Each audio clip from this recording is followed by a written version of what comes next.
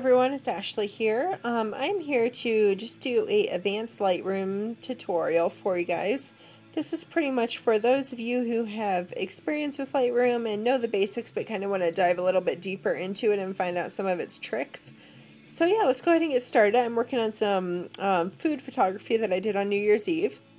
The first thing I want to show you that I really like is this button right here.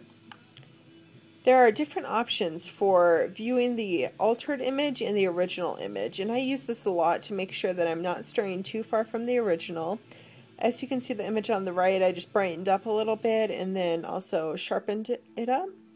And you can just really kind of do a side-by-side comparison. There's also a bunch of different ways you can do. If you want a little bit more in depth, you can do side-by-side like that. But yeah, like I said, this just really helps me to be able to compare side by side and make sure I'm not going too far in my editing and straying too far. Alright, and then to go back, you just click on the single button right there. The second tip or trick that I have found so helpful is the sync button. So this image, I already altered it like I want. My next image is pretty much the same thing, but just a little bit different, and just for the sakes, let's say I want these two images the same. What I do is I just click on the image that I already altered, hold down the shift key. Oh, let's try this again. So yeah, hold on the shift key and click so that they're both highlighted, and you'll see this sync button come up here. Click on that, and it gives you options for everything that you may want to sync. I just leave this alone and check synchronize, and it'll pretty much transfer the effects that I did in my first image to the second one. So this is great if you're doing a bunch of images that all have the same lighting and you want to apply the same techniques. Maybe they just all need a little bit of sharpening, or maybe they just all need to be brightened, and that way you don't have to go through every single individual image and do it. As you can see, that one is pretty much the same as the first now, and that way you don't have to go through every single image and correct them. You can correct them as a batch, which is extremely helpful and something I do all the time. Mostly, if I'm kind of doing just photos for myself, these are just for New Year's Eve, or if I'm just doing photo like families or something where I don't really need to be too precise. If they're just personal photos, I'll definitely be using that, and it's a huge time saver. Alright, so the next thing I want to show you guys, let me scroll up here, that I use all the time is this little paintbrush right here. Hopefully you can see that. There you go. So just click on that and you'll get a variety of options here. And pretty much you can choose your options, and this choose your options, choose your brush size down here. And this allows you to draw on one part of the image without affecting the rest of the image. Pretty much just like in Photoshop where you just have a paintbrush.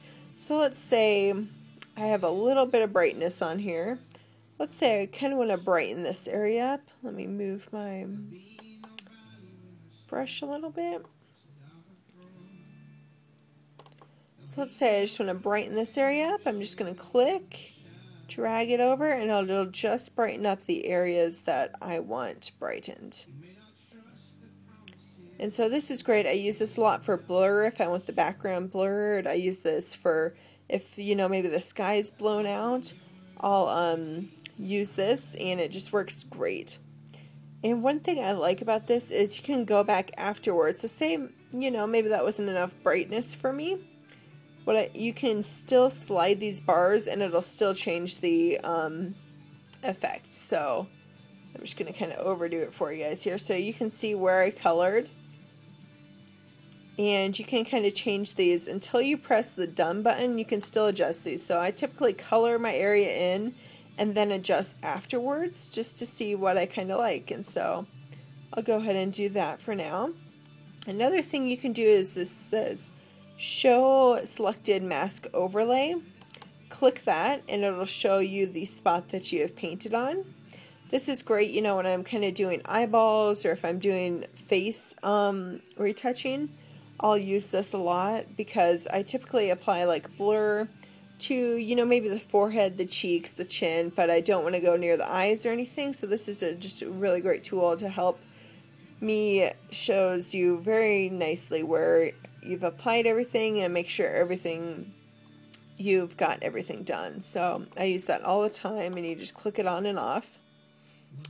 And then when you're all done, simply just press the done button. So that's another huge thing that I've kind of used as I go through. Let me see if there's anything else.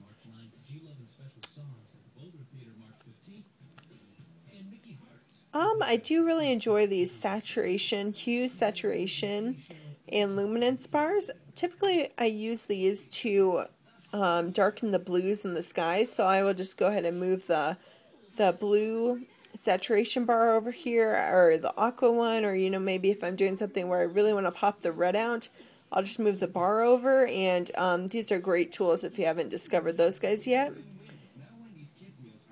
But yeah, I think for the most part, everything you should be pretty familiar with. Alright, so next I want to move on to exporting, and there's a couple of really nice export features that you have. The first is if you go over to the print menu, you can print diptychs and triptychs, which not a lot of people know of. If you just go right over here, there is multiple ways you can see. So you can see you want to do 2 7x5s, you could do that. You want to do 4, you could do that, and just kind of select your photos. This is a great way for, you know, if you are doing blog or anything like that and you want to do a diptych or a triptych, just kind of find your right setting, and then you just do print to file, and it just print to file right here, and it just saves just like a JPEG. So I use this a lot. A lot of times, you know, if I'm doing a portrait and I'll do one where the portrait is very close up, and then I'll do one where it's further away. I kind of like to have those two side by side so I can contrast them, and it seems like a lot of photographers like to do that as well. So that's another thing I like to do. Let me see. So another really important tool that I have been using a lot of, and I think this might be my last one, is a watermark.